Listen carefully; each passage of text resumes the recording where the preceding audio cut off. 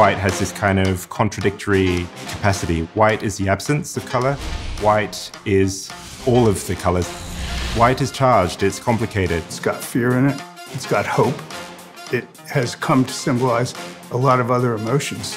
I think of Christmas snow, snowman, Christmas cookies, which I love. We turn to white when things are extreme, when they're big.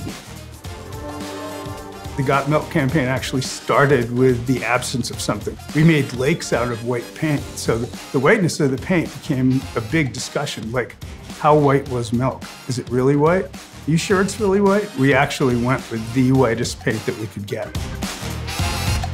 We're gonna brag. We have the whitest white, the brightest white. You actually don't need a spectrophotometer to see how white our white is. If you did a side-by-side comparison, it's no contest. We're allowing you to actually mix the white along with some of our other specialty colors. It opens it up for the artist and the designers to do a lot more. It adds a lot of versatility. What we're doing with white is really rebuilding or redesigning what's been around for hundreds of years and repurposing it for the digital market. It's really extending what you can do with digital print.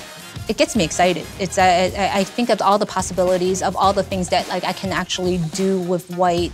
But what gets me even more excited is the fact that I can do this all in one design.